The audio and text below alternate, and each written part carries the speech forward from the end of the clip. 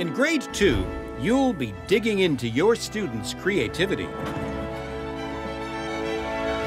They'll be observing, designing, building, and testing, just like scientists and engineers do in the real world.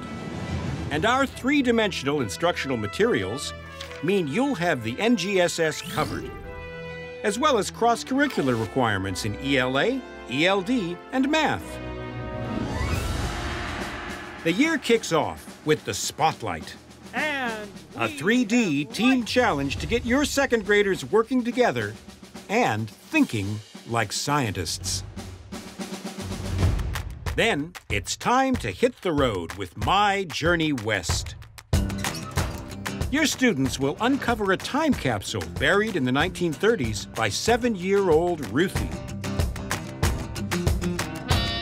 As they follow Ruthie's journey across the USA, your students will explore the amazing landscapes she encounters. They'll learn how maps and models help us to understand landforms and work out where water is found across the globe. Moving on, in Master of Materials, students unlock levels and earn badges as they learn what the world around them is made of.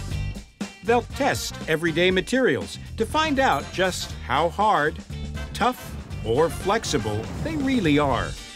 And they'll build towers, design bridges, and make their own crayons. Next up, can your students save the island?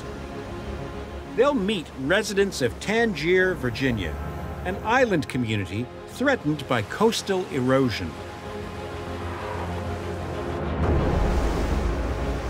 They'll learn how the Earth is constantly changing in ways that are sudden or incredibly slow. They'll use a media gallery to discover the destructive power of volcanoes, floods, and landslides, and devise engineering solutions to prevent Tangier Island disappearing completely.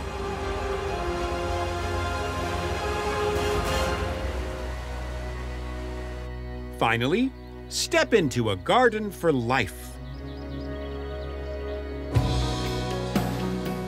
Your students will learn how plants and animals interact, and that includes humans. They'll carry out a digital investigation to compare living things in a desert, a rainforest, and a farm. Then use sampling to measure biodiversity across the schoolyard and discover the incredible relationships between pollinators and plants. Then they'll use what they've learned to design their very own gardens. Twig Science brings the NGSS to life.